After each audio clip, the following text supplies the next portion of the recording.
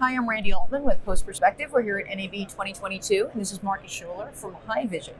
Marcus, hello. Hi, it's nice to see you. It's good to see you.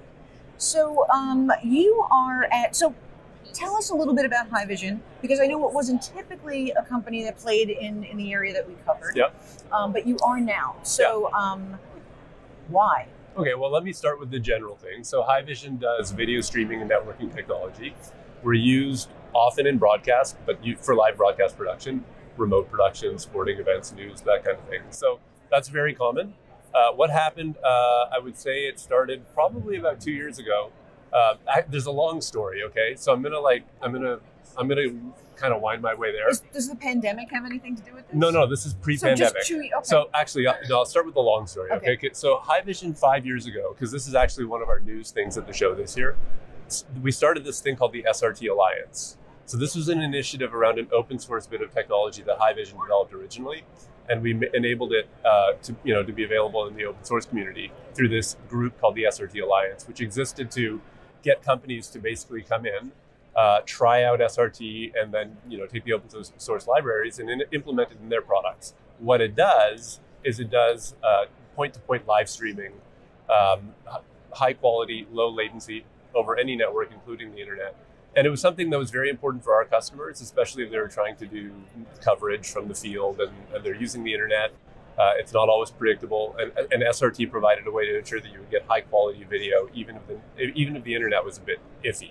Was it mostly sports productions? It's certainly sports, but Haivision deals in broadcast, it deals in enterprise, it deals in the faith market, it deals in defense market. So it's used anywhere where your network is unpredictable.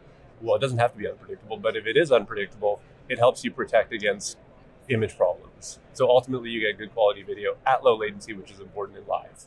So we did that 5 years ago. A lot of people jumped on board early because they saw the promise that and companies like Microsoft got involved very early, and Avid got involved very early.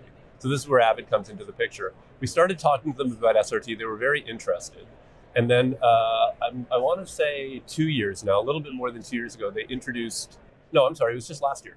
They introduced a new thing called Media Central Stream, which allowed them to do IP ingest into Media Composer workflows from the field. So instead of using satellite or dedicated network or even file transfers, they could just live stream into the Media Composer, into the Media Central Stream.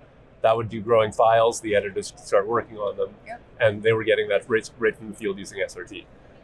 So that was cool. We were working with them already at that point, and they actually are a partner of ours that are able to sell some of our hardware for their workflows to enable those workflows. But then there's the whole other side of things, which is where things started to really get, I think, as people understood the implications of using SRT and the pandemic, they started to say, well, wait a second, we also need to be able to see what's going on in the edit room. So now we need to kind of figure out how to decentralize our review and approval process, and the director can't be sitting there anymore. So they had this, they call it over-the-shoulder workflows, which is traditionally somebody sitting in the suite and looking over the shoulder. That I don't like, fix that, do that, do that. But they needed to remote that. So what they were looking at was, what do you do to give people the ability to see the screen? And they'd already been remoting the operator, so operators could work with their systems from anywhere, but they also wanted to enable the experience of watching the output of the monitors, so you could see the timeline playback.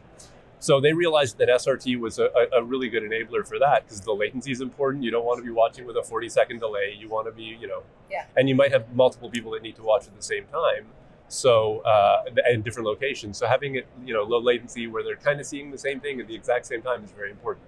So they introduced SRT output from their timeline, so that basically you could press play and it would stream out an SRT stream. So is that part of their edit on demand? Well, edit on demand. So I'm not an Avid expert on all of their offerings. I think edit on demand means editing in the cloud.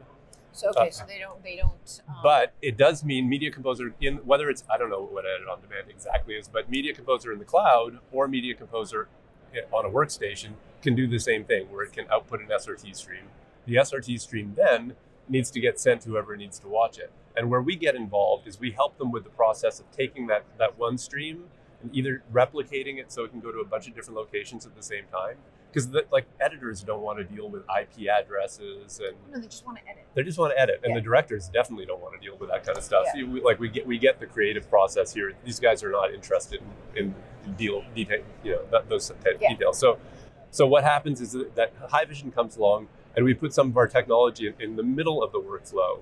So we have a thing called the Haivision SRT Gateway, which basically will take in an SRT stream from Avid. It can be running in the cloud, and then it will allow you to send that same SRT stream to a whole bunch of different people. And each of those may have their own viewing requirements. Like they might be sitting in a suite and there's a projector, or they might be looking at a high quality broadcast monitor, or they might be looking on a laptop, or they might be looking on their phone. Mm-hmm. They might be, somewhere out running around trying to watch something while they're on location somewhere, or whatever.